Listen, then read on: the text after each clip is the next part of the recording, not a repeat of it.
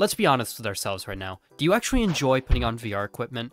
In an age where more and more stuff is getting removed from our hardware for convenience, it feels like full body tracking is just one of those things that's so obviously there. But what if you didn't even have to wear trackers to begin with?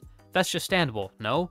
Wrong. I was generously given early access to a product called Moverse Capture, an AI-driven, hold your thought, camera-based full-body tracking software that requires nothing except your body and some cameras you set up. And yes, it's kind of like a Kinect. I've had at least 10 goddamn people mention that comparison to me, except it's way better since it's, not just a singular camera. The company behind the project typically do mocap-based projects, but I guess now they want to get into a VR setting as well, which is kind of really cool when you think about it. I was not paid to make this video. The only thing I get for this is the product itself.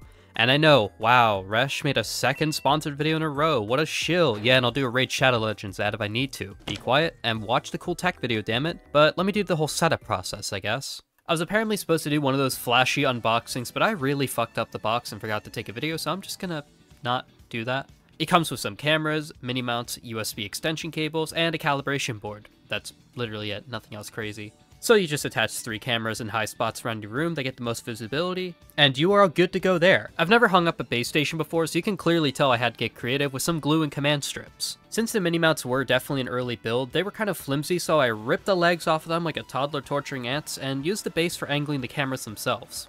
Now that the cameras are set up, you gotta do the basic calibration stuff. Wave that cardboard logo like a...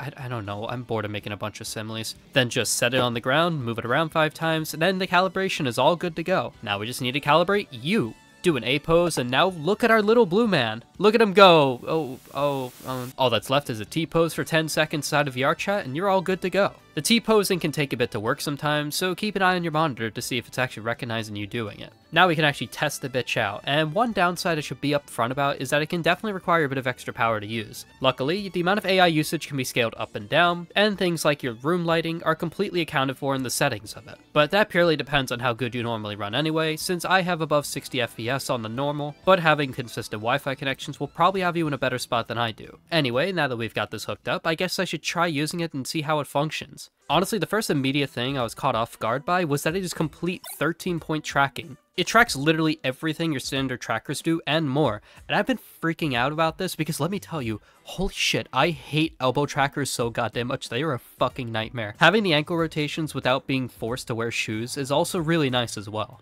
I tried doing some weird poses I could think of doing just to see if it would work under those conditions, and yeah, it surprisingly works really well there. I was shocked. If you have any recommendations for any poses you would like to see me do, leave a comment down below, and next week I'll do some of the top suggestions in like a short or something, I don't know. I did my usual routine of stuff around VR chat like working out, dicking around with friends, and legally watching movies. Shut up, they are totally legal, don't.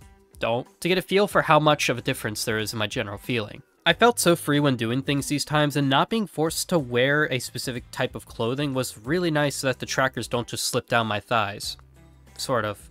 I'll get to that in a minute. The fact that I can do things I usually do without any trackers on and doesn't immediately seem wrong is just awesome. But that's when things didn't go wrong, which I will admit did happen a decent couple times. Usually it was whenever my game lagged or whatever. My body would basically go in an entirely different dimension, and although the calibration process was easy to get back to normal, I do hope for future iterations of this product to have controller input options for the process. As well, when wearing dark clothing, the cameras had a hard time telling what the hell my legs are doing. So just a forewarning to my chill and emo viewers. But overall, my time with this was a lot of fun, and I honestly can't wait to keep using it more and see what I can really do with it. But I'll have to see what ends up happening there. There's still some work to be had, but that's where you come in. They're hosting a Kickstarter so you, the viewer, can get your hands on these and give them a shot yourself. Your funding will allow them to have stuff like Steam VR integration to make this equipment accessible across all VR platforms. It is currently only available on VR chat through OSC. As of the writing of this video, it is not officially up yet, but you can click the link in the description to get a notification when the page pops up. But that's all I can say for now. It's shocking to me how close I am to my final VR project, but that's how life can be. If you enjoyed, don't forget to like, subscribe, do all the stuff that people tell you to do, and I'll see you in a couple weeks for the final long-form video on VR I have to share. Thank you, and I will see y'all when I see y'all. Alright.